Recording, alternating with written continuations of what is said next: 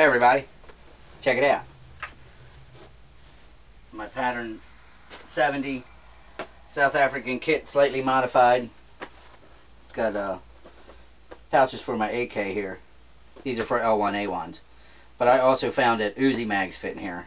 I'm rocking the Rhodesian set again in honor of receiving the final piece to the uniform from Mr. Barry Woon from Ramsgate, South Africa. Got it, well, it arrived yesterday, but I had to go pick it up at the post office this morning. And I wanted to show African Bushcraft my my pattern 70 gear. He wanted to see it. This is a modern South African Defense Force bedroll, though. I don't have the Rhodesian or the older South African set. Like I said, I'm going to put another AK pouch right here on this. I had to get one at the show. I ran out of cloth ones because I like the cloth that looks kind of matching. But here's the uniform with the 70s gear. Now this is American Canteen. The South African one was beat up really bad. But let's see what we got here. Look at the... He sent some cool postage on these. Got a rhino and some crazy bird and some penguin. And then it's got a praying mantis and a... looks like a lionfish or something. And then an iguana and a tree frog. You seen it? Somebody told me to save these stamps. They might be worth something one day, but we'll see. I am totally stoked about this. And the guy... I'll take this off now. So you've seen what it looks like.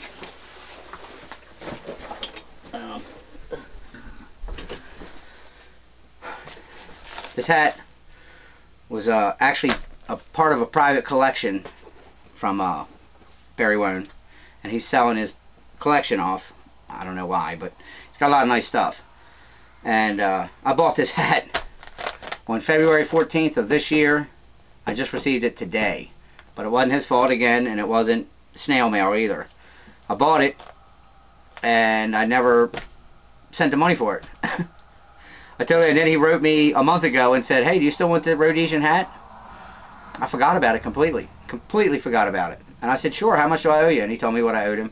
So I sent it to him, and he sent it on the 12th. It left their airmail the 22nd of July, and it made it here.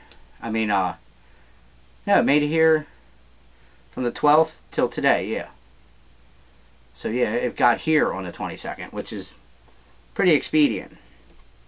So anyway, the guy said, "I want to send some documentation of the, and show you a picture of the guy who actually owned this hat." So I'll show you the hat first, then I'll show you the picture. Actually, no, I'll show you the picture first. Now he put it in this laminate, but I'm going to take it out because I'm going to get it framed. The guy who owned the hat is this guy right here.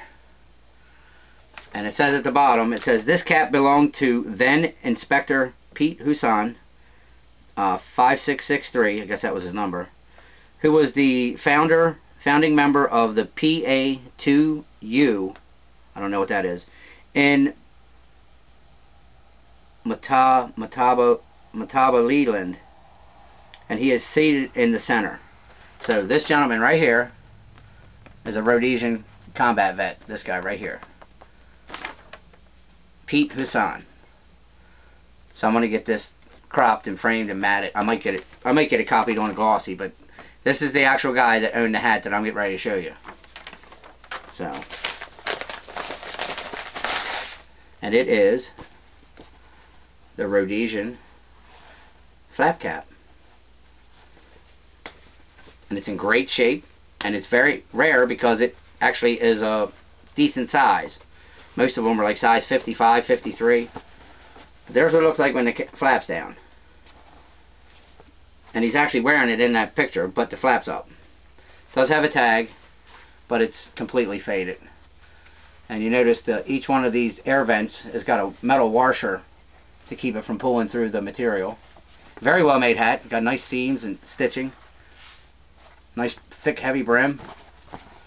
And here we go. Here we go. Oh yeah. Look at that, Johnny. Matches perfectly, doesn't it? I'm completely stoked. This has to be the second ugliest hat in the world. Budman says the Bellegarde hat or the swallowtail cap is uglier than this, but I don't know. This is an awesome find for the World Camo Collection, and it fits perfectly. Look at that. Look. And there's the back of it. Almost covers my ponytail, doesn't it? But you can wear it like half up like this and just have this flapping, or you can pull it all the way down, or you can pull it all the way up and cinch it.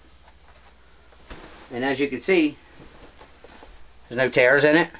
The material's in good shape. Got a little salty sweat buildup there in the brim, but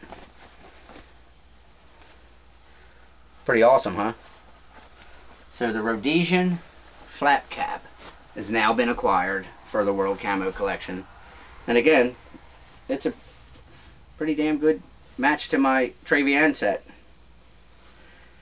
So thank you to Pete Husson, Inspector, and Mr. Barry Wone from Ramsgate, South Africa.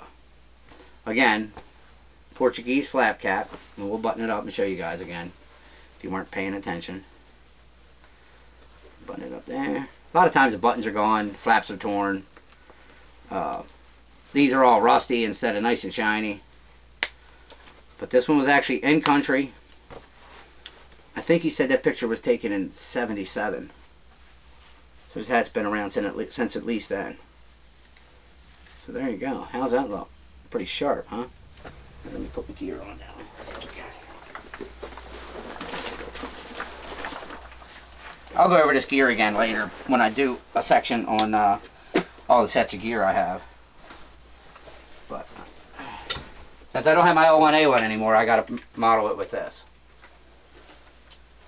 So there it is. I do have my mag pouch on here, and I will have another one on here for the AK. Hope you guys enjoy it. With my flat cap, right? Yeah.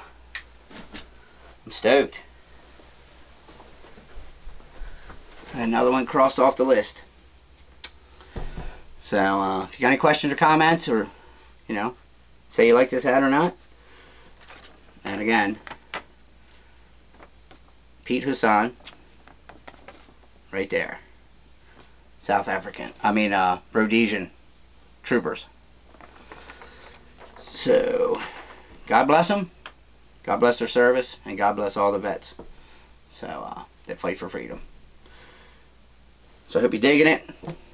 Keep in touch. See you later.